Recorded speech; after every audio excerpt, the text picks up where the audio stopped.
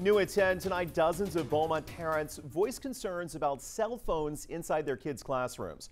They attended a Beaumont ISD community meeting at Westbrook High School.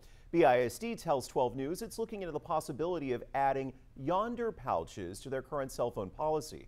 12 News reporter Ebony Coleman's been following this for some time. And Ebony, the district says it's trying to increase engagement and get rid of some of the distractions.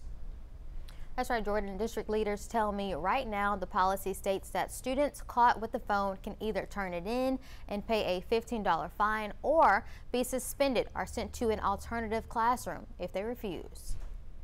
Already this semester, BISD says 206 students have been disciplined for refusing to turn in their cell phones. Some of them are young as fourth grade.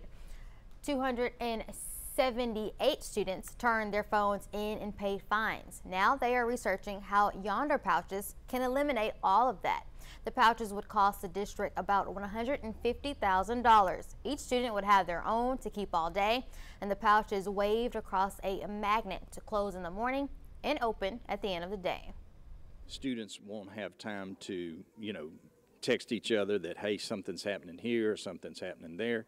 We know that social media influences our young people, and it can influence in a negative or a positive way.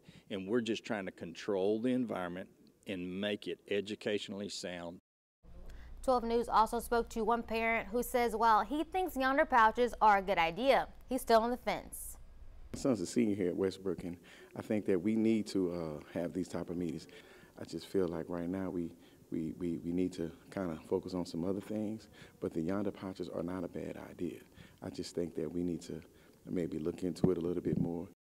Officials say studies from the Yondr company have shown increases in engagement and academic performance in 900 schools across the country.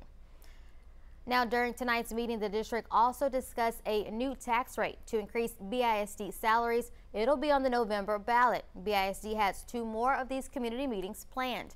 We have details posted on our 12newsnow.com. In studio, Ebony Coleman, 12 News.